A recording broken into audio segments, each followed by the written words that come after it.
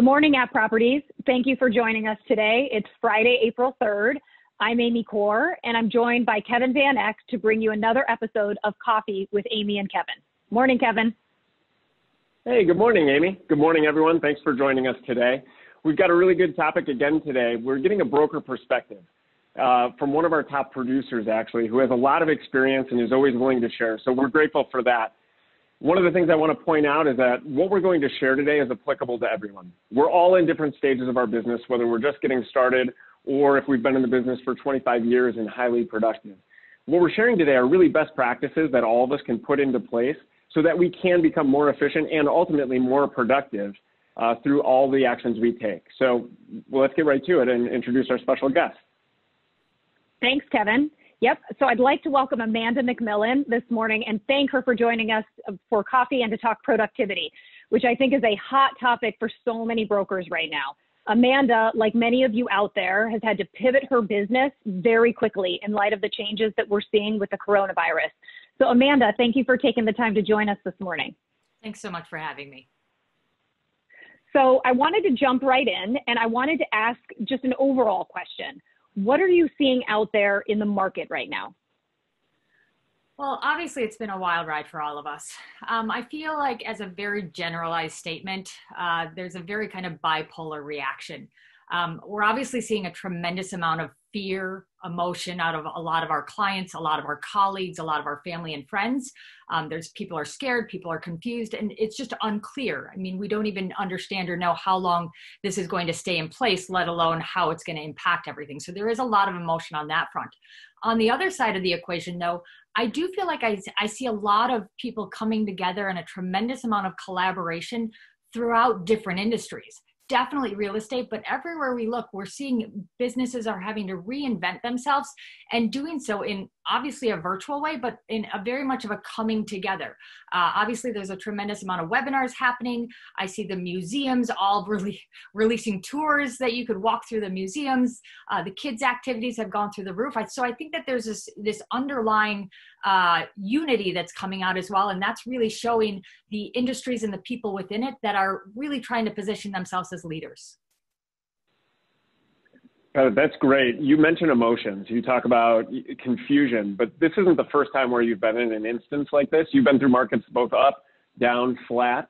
How is your mindset, or what has happened through your career during these times? That's a great question, and one that I think has given me a lot of confidence as we're in these times. The reality is, as I started my real estate career in the beginning of 2002, if you figure out the timing, that was shortly after September 11th. So that was my first market in here. So that's when I came into this industry without knowing much, without knowing many people and really getting started. And then if you fast forward, I obviously survived the crash of 2008. Now, the interesting thing is if I look back on my almost 2 decades of a career, the times that I saw the most amount of growth in my business was during those 2 times. So when this started to happen, once I wrapped my head around everything, I knew that the level of opportunity for growth in my personal business was once again reaching a point where we had that opportunity. In my perspective, it's these challenged markets, these tougher times that really allow us to set the groundwork for our next growth spurt as individuals personally and as business people. So I looked at this and said, yes, I have fears with what's going on. Yes, it's nerve-wracking to try and figure out when my next sale is. But right now, I have an opportunity to shine as a leader, and I'm going to take it. And I think that's so great because I think that is an opportunity for so many agents out there right now is to really take a leadership role in front of their clients and in front of their sphere of influence and just really help people move forward right now. So we've heard you talk at Expo on different panels and, a bunch of different places, and it's clear you're someone with very consistent habits. What are the habits that have remained consistent even through this period of change right now? Well, in my mind, it's when we lose our normalcy, we have to set it. We have to make it happen. So in my mind, our habits and our schedules have become more important than ever. It's the one way for us to kind of maintain consistently. I know a lot of people out there, like myself, have children at home too. So now not only are we having to shift our businesses, become market leaders, homeschool our children. So there's so many different things going on that if we don't have a good plan in place, if we don't have a schedule in place, it's no doubt to understand how a day passes by and you maybe have accomplished nothing. So I've literally gone through and tried to figure out the things that we were previously doing. They get charted into what day they get done, how they get done. Obviously the new things that we're doing, I push those in as well. I try and make my virtual meetings during certain times as well, so that once again, it gives us this consistency, because the consistency allows us to understand and feel the work. It allows us to remain stable in it, I think have confidence in it, and just allows us to excel at it. That's how, even if you talk to every child psychologist out there, they're going to be the ones to tell you on a children's level that they need the consistency. The reality is in our situation right now, which is definitely not what we're used to, that's what we need as well. So I think that there's never been a more important time in most of our careers than the consistency that's going to help thrive us. So with that, in this shifting environment where things are changing, you've got certain things that you're continuing to do, the habits you have in place, and like you said, you're in some cases being even more stringent with that, but we've had to modify things. So what are the things that you have had to change or modify based on where we are today? Well, if I were going to break that down into three groups, first and foremost, I think the research element has gone through the roof. The reality is our market and our world is changing on an hourly basis. So the amount of research and education that I'm doing on a daily basis is scheduled at somewhere between an hour and a half to 2 hours minimum per day. That can be through webinars, that could be through the great content that you guys have been providing. The company's been putting out a lot of great insights, a lot of great articles. That could be through other market research I'm doing. I'm reading a tremendous amount of articles from different sources. But first and foremost, we need to educate ourselves from that perspective. The next piece is obviously a lot of the things that we were doing face-to-face have now become virtual. So our showings, we have protocol in place for all of our showings now. They all go through virtual elements before anything face-to-face is even considered. We're doing virtual opens. We're doing virtual, instead of doing sit-down initial meetings with people, we're doing virtual conferences. So everything face-to-face that can be done virtually now is. And everything that used to be virtual has now gotten a more personable element. So for example, I used to sit down and meet with a new buyer. We'd have a great talk. We'd set them up on a search and we'd let them kind of look through and educate themselves a little bit on the market. And then we'd get out and see stuff. Because we don't have that ability to educate when we're out there, I'm now, after I send them some listings, I'm scheduling a time for 30 minutes, 60 minutes, whatever we can figure out, to get on a Zoom conference, to pull up the listings, to walk through the listings piece by piece, to show them things on the listing sheet that they're probably not seeing, to use my experience to help them understand the property a little bit better, so that reality, it's not us walking through the property, but I'm adding guidance, reassurance, confidence to my clients in a time where they need it more. So anything that was face-to-face is now virtual, and anything that was virtual is now more personable. So it's really about becoming very creative, right? And having to kind of change or pivot in this new environment. So we've all had to adapt, and we've also had to, kind of look at how to channel our creative spirit. So what are some of the unique things that you're doing to continue to engage your clients and your sphere of influence right now? Well, I think some of the things that I'm doing, it kind of started as a little bit of a personal emotional reaction. On Friday, I think it was March 20th, when the executive order got released, I had a little bit of an emotional reaction to it. I was very just overwhelmed, personally, business, professionally, just on all aspects. It was a shock to me. And that night I got on and I did a 5-minute video, a little bit of just an outpouring. At first I kind of did it for myself, not necessarily knowing if I was going to release it. And then I decided I was going to release it just because I started to think about it. And the video was a way for me to connect with a tremendous amount of people on a very personal basis.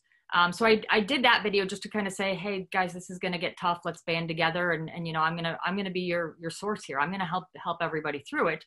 That became an evening, a nightly occurrence now. So every night now I do a video that goes out to my social media spheres. It also gets posted on YouTube. From that perspective, it's a way for me to be very personal. It's a way for me to show myself as a leader in the market. And it's great. I post them every night. And in the morning, I wake up to this amazing reaction from people, either with personal questions about things that are going through them. Sometimes it's just a thank you. Just, you are so calming and so reassuring. Like I listen to you and I just feel better from where we're at. So those have been something that I put into place, which has had a great reaction. I've also tried to step up my interview game, which some of it's come out of the videos. I had some clients that took the videos and forwarded them on to Fox News. So I had a segment on Fox News the other morning. I've had some other things come out of it, but really trying to up my video game, so to say, so that I can be connecting with a mass amount of clients, people, friends, family, on a consistent basis with a very personal level. That's really great. I think it's really interesting how over the last, few things you've said, how more things have moved towards virtual, but at the same time, things have moved more towards the personal. It's really interesting. So we'll talk more about that. But I think shifting gears into something that I've heard that's a fear among brokers, and whether they've gone through previous downturns or previous challenges, one of the fears that I'm hearing is that anytime there's downward pressure in the market, be it financial markets or real estate market, they're afraid of consumers coming to them, asking for concessions, asking for reduced commissions, asking to waive fees, or for us to contribute in some way to their transaction. What would you say to that, to an agent who's voicing those fears? I actually don't think those fears are overly relevant. The fact of the matter is, we're getting into a time in real estate where it's going to be more difficult to sell homes. It's going to cost more money. It's going to take a lot more advice and counsel, and everything that we do has to be elevated. It's actually going to be a time in which I think people tend to value their real estate advisors more than ever, because they know it's not a market that it's easy to get through. Heck, if you can even sell a house, which is a challenge, getting it to a finish line is an even greater challenge these days. So I personally feel like most consumers are going to see more value in their real estate advisors instead of less. That being said, I always know that there are people that are going to be very monetarily based, that are going to look at the bottom line and say, gosh, I feel like I'm making less, even though personally, another conversation for another day, I don't think home values are going down very much, but people are going to be nervous. They are going to come after you. I have a couple of very simple answers. The one that I've always used is the one that's true. In my 18 plus years of doing this, I've never reduced a commission. For me, it's a little bit of a moral piece. I feel like everyone should have my services for the same price, and I don't think that I should discount it for one person and not the other. So I morally don't feel correct in discounting my services for one, especially in a very strongly referral-based business model, because if I reduce it for one person and then their best friend works for me and they find that out, well, then I've really shot my business in the foot. Now, if somebody's not comfortable saying that, I would very much go back to the other piece of saying, I really appreciate the question. That being said, you're asking me to sell your house in a time that is going to take a tremendous amount of time, a tremendous amount of energy, a tremendous amount of strategy, and a tremendous amount of financial investment for me. And I don't think right now that is an appropriate time for me to be cutting resources. And I don't feel like I can do that for you and still perform the way you need me to work. And once again, I think that most people at that aspect, they're going to realize that they need you. So I think you're going to do great with that. I think that's so right on. I think it's so important for brokers to really remember the value of what they're bringing to the table. And, they need to own that. And I think that confidence goes such a long way. So I want to circle back to, past markets that you've been in, and then applying this to kind of the current challenges. If a broker is uncertain about how to proceed, what are 2 things you would recommend they should be doing to come out of this stronger? Well, I think it's important for us to remember that in a time like this, as agents, as brokers, we have probably the most captive audience that we've ever had in our careers right now. I mean, even if I go back to September 11th, even if I go back to the market crashes, there has never been a time that I personally in my career have felt like I've had a more captive audience, because people are literally trapped in their homes, half of them not working. In addition to that, we are at a time in which homes are more important than ever. So I think that has to be definitely at the backdrop of what we're talking about. So if I think about that, the first thing that I think everybody should be doing is becoming an educated market leader. that in itself will allow us to do all the rest of the pieces. But we have to be able to articulate what's going on. We have to be confident about what's going on. We have to be able to give our clients, our peers, our family that calm, so to say. That's kind of what I'm inspired by being that calming factor. And so there's a lot of different places you can get those resources. The company, as I said before, is sending out great content. Keeping Current matters. I've been a huge fan of Steve Harney for years. I've known the whole Harney family for probably almost 20 years now. And they are right now offering up free content in addition to some of their paid stuff. I'll tell anybody that I think for whatever it is, the $20 a month, it's one of the best investments you can do in your business. I think CNN's had some great content. Leading RA has had some great webinars. Curbed, I think, has put out a few great articles. The New York Times, Chicago Cranes Business. There's just a lot of places out there to be getting content. And a lot of them right now are offering discounted or free subscriptions. So it's something that you can educate yourself with no monetary investment at all. I think that that's really important for us. Then I think you have to do the second part. You need to figure out how to communicate and how to connect with your clients on that. Now, once again, the communication and the connection, this is all technically a free aspect as well. Nothing has to be paid in this.